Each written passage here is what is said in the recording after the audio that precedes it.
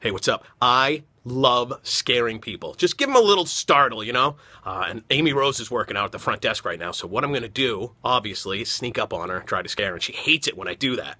But she loves me, so it should be good. Let's go. Come on.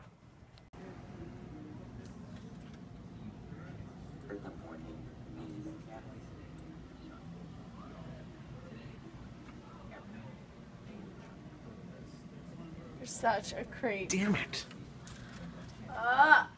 Get away. Okay, so attempt number 1, she caught me somehow. Haven't figured it out, but we're going to try again.